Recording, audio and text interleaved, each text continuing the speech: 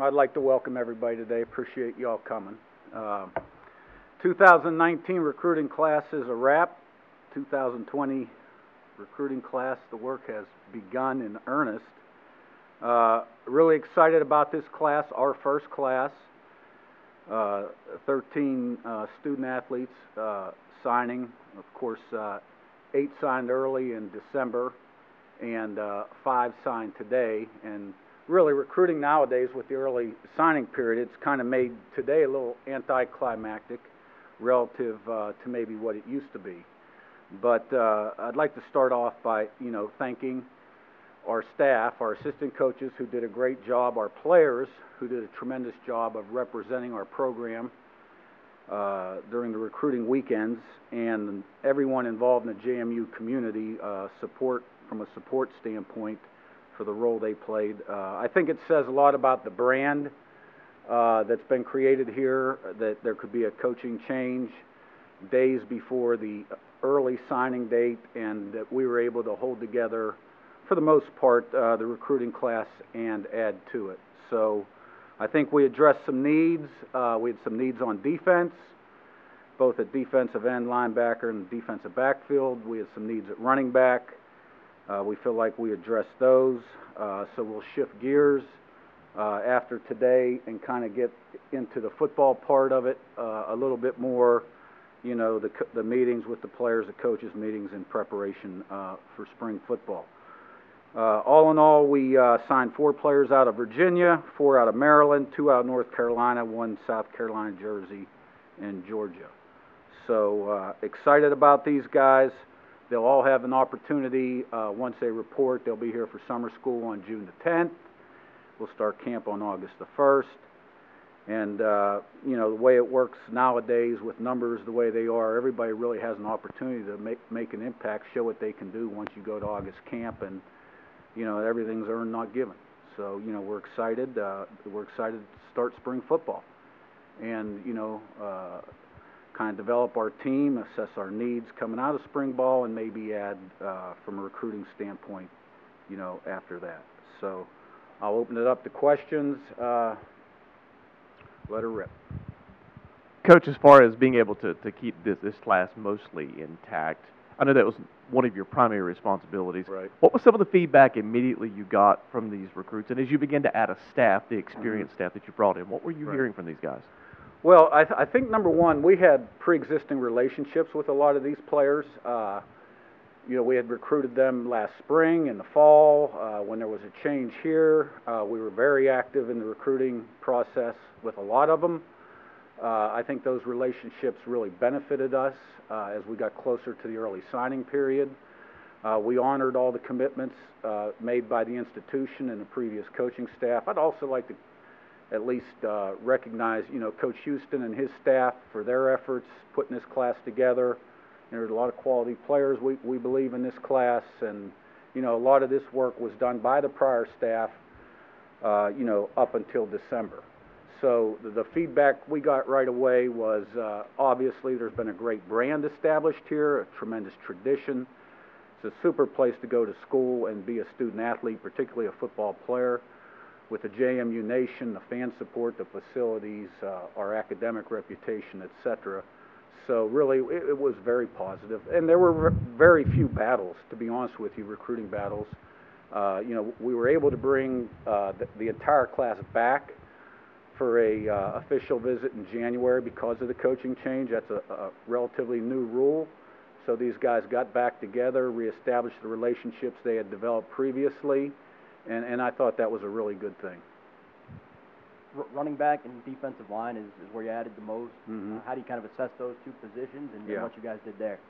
Well, at defensive end, we've got 3 seniors on the current team, seniors next fall. So we needed to bring some people in that could not only compete this fall, but also be ready to step in, in the future. And, Corey, Coach Heatherman, our defensive coordinator, he likes to play a lot of people up front. He likes to slide ends into tackle and passing situations. So, we're excited about that group and their potential opportunity to make an impact. From a running back standpoint, When I was hired, there were 2 running backs on scholarship in the program. We'd lost our top 3 running backs from last season. So I thought it was important to build not only depth but competition at that position, and that's a position where I don't think you can ever have enough running backs, when you look at them from a durability standpoint. So we're very pleased with the people we got, and I'm really excited to see what they all can do once we start practice in August. Coach, what was it like recruiting with the James Madison name? This is your first recruiting class where you got to go out there and pitch JMU to recruits. Yeah. How different was that maybe from different stops you've had in your career? Well, I think it's a great sale, and it opens a lot of doors, and it'll shut doors in your favor also very quickly. So I think from my standpoint, maybe the biggest thing I wrestled with was when I came in, the numbers were a little bit tight, and there were players available that wanted to come, and then you have to factor in a lot of different multiples in terms of what's your roster going to look like at the end of April after spring ball, because generally the roster management's a little bit of a fluid situation. So were there maybe a couple guys that we could have signed today if I had to do it all over again? Maybe 1 or 2 perhaps. So I think when you're at a place like this, you're into more of a selection mode. So it puts a premium on evaluation and taking the right people. There's a lot of things obviously that are important to me. I put a big premium on kind of character, passion, intelligence, dependability. I think there's a lot of good players out there. There are position-specific criteria, but it's all about selecting the right people, and that goes when you're hiring coaches or when you're recruiting. You've got a pretty good trio from the same high school in good counsel. What about them stands out? And then, for them to be able to, they must be pretty excited to continue their careers here at JMU.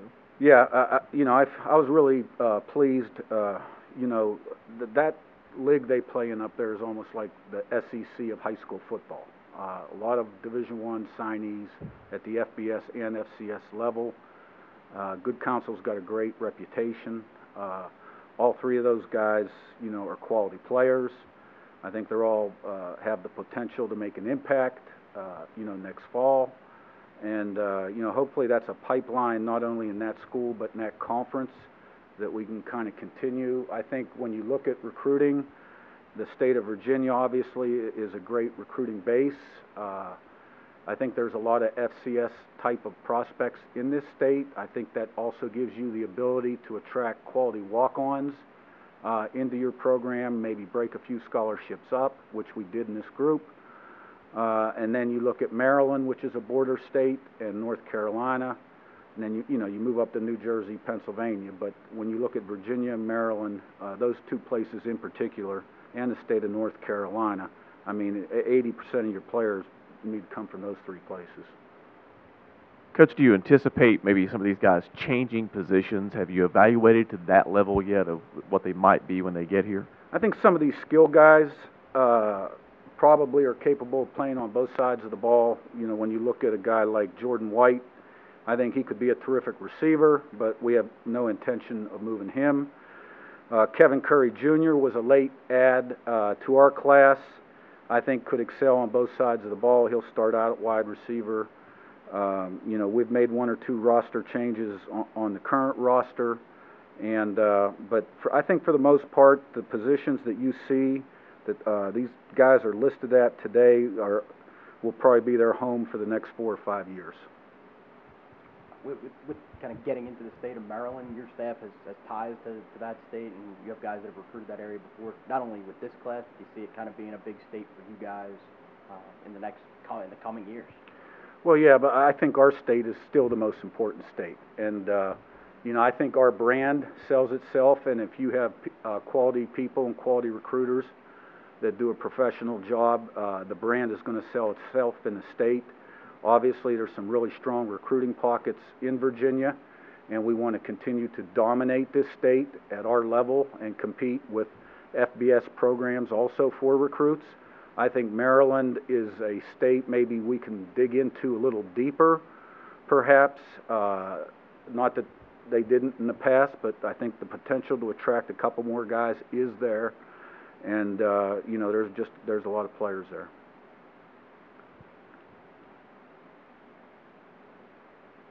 All right, there we go. Coach, you talked a little about already the defensive line and running back. Aside from the specifics of that, is that just kind of indicative of your philosophy as a coach to have a lot of physical guys who can dominate on the offensive side of the ball, running the ball, and also trying to stop the run defensively? Well, I think being physical and fast, when you watch national championship teams play on TV, Super Bowl winning teams, they're physical, fast teams. And so, defensively, it all starts up front with the ability to stop the run and put pressure on the quarterback and disrupt his rhythm. The better your pass rush, the less time the quarterback has to stand back there, the better your coverage is going to be. From an offensive standpoint, your ability to run the football, the offensive line probably is the most important unit on the football team. They can dictate the tempo of the game, and if you're having success running the football, it's going to open up a whole lot of other things in the air. So, we were really pleased with the defensive ends and the linebackers and the DBs we were able to recruit. And I think the 3 running backs we got are top-notch guys. We think all these guys are top-notch guys. But now they're going to come in and compete with a bunch of other top-notch guys, and the cream rises to the top. And then there's a lot of intangible things that go into developing to your fullest potential. And that's why it's really important, I think. I'm a big guy. When we're recruiting people, I want to look at that transcript. I want to see what he did in 9th, 10th, 11th, and 12th grade. I want to see how many absences are on that transcript, et cetera, et cetera. Because I think those are telling signs in terms of what you're getting and kind of the habits that, that prospect may have as he enters your program. So, choices and decisions, habits, thoughts, and priorities, go a long way in helping people realize, their fullest potential, and that's what it's all about. I mean, all these games, when you play against good teams, come down to 2 or 3 plays. So the margin for error is about like that. So having guys that are dependable, in consistency and performance day in, day out that perform like that. And those are usually the guys that go to class every day, make good grades, all right? They're not on your lists, and, that's what we're looking for here. Coach, you've already mentioned that you're starting to work in the 2020 schedule or 2020 recruiting. Mm-hmm. As you've gone through this first year with the early signing period and the new rules for the red shirts, how does that affect the planning, the timing of everything that you do in the recruiting world? Well, I think right now, we're just trying to identify and evaluate who the potential prospects are, for us, and it's early, and we all recognize that. And then, so you want to evaluate, all the guys that have a chance to get you to where you want to be. And 6 months from now, some will be available and some won't, and some will be committed to us. So, it's really more about our numbers and how many scholarships we'll have available, next December and next February. And that's a fluid situation, and we've got X amount of scholarships available today for next year's recruiting class. But that number is always fluctuating. How do you feel about the new red shirt rule that as it was applied this year?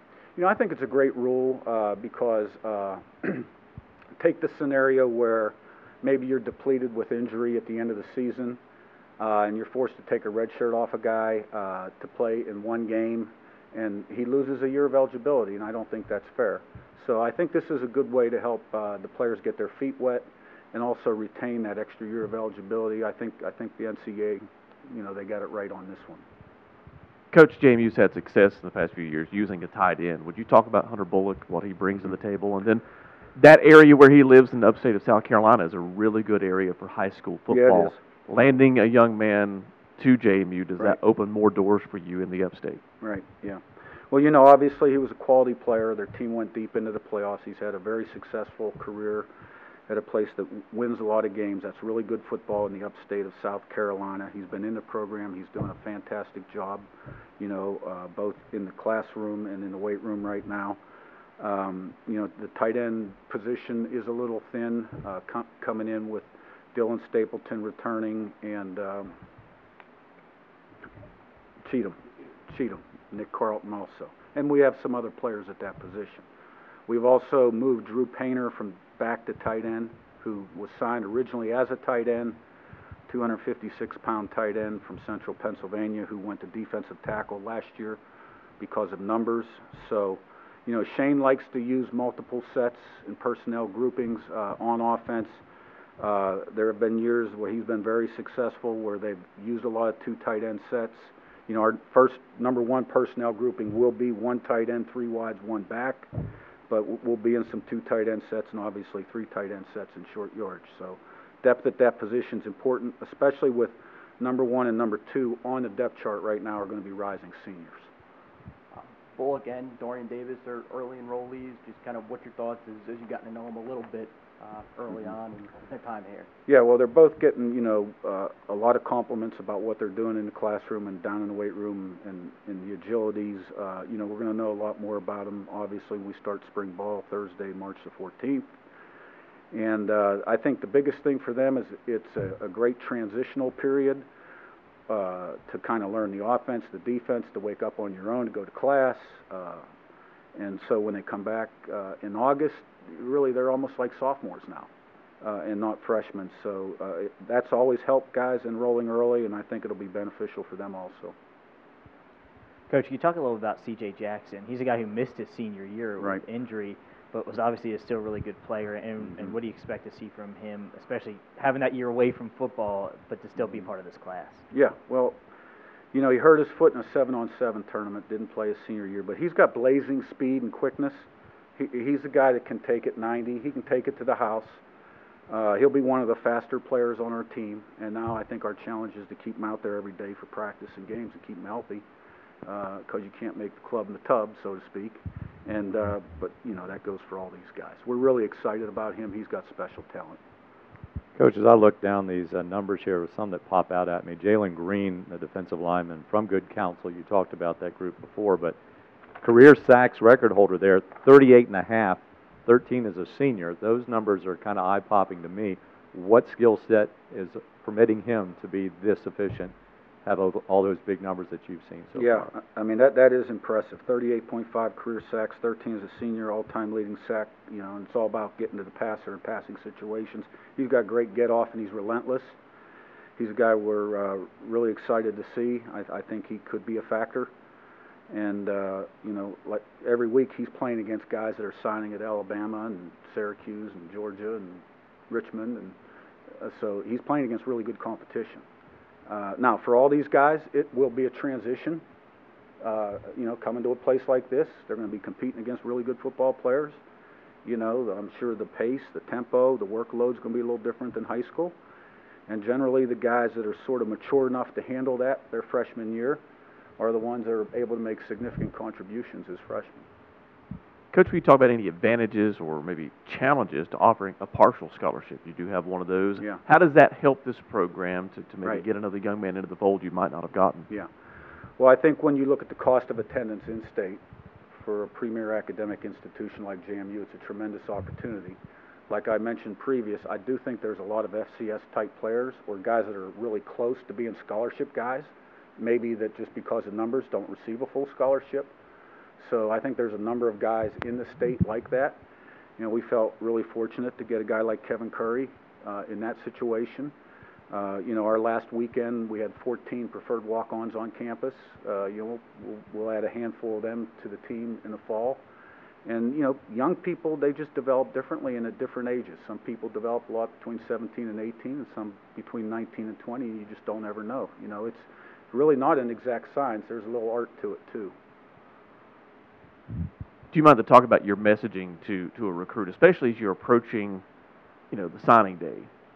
Here's what we need, being how transparent, the honesty you have with not only a student athlete but their parents as well about getting a commitment and then sticking with that commitment. Getting a commitment, sticking with it? Yeah. What your message is to a recruit. Well, I'm not one to beat around the bush. I mean, we're going to win a lot of football games here. And we have won a lot of football games and a lot of championships. And our vision is to take this thing to another level in terms of we've won one. We want to unseat the team out west. And we want to win our conference year in, year out. Those are the goals. So I haven't met anyone yet that had a negative experience at JMU. Everyone that's going to school loves it. There's tremendous fan support, and there's tremendous resources. So our brand, I've had a number of high school coaches in the state tell me we have the strongest brand in the state. I believe we do too. When you look at from a football academic standpoint, the total package.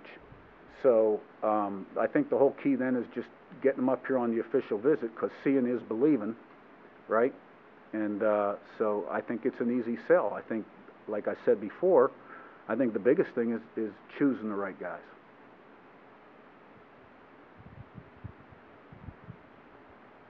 How do you use, I guess, your current roster as official visit hosts? What do you tell them to do when they host the recruits to get them in? Well, there's certain do's and don'ts, obviously, and I think all the guys in our program know the difference between right and wrong, and we just want to put our best foot forward and show these guys a good time, a good quality time, and know when to say yes and when to say no. And our guys do a tremendous job of representing the institution and the football program.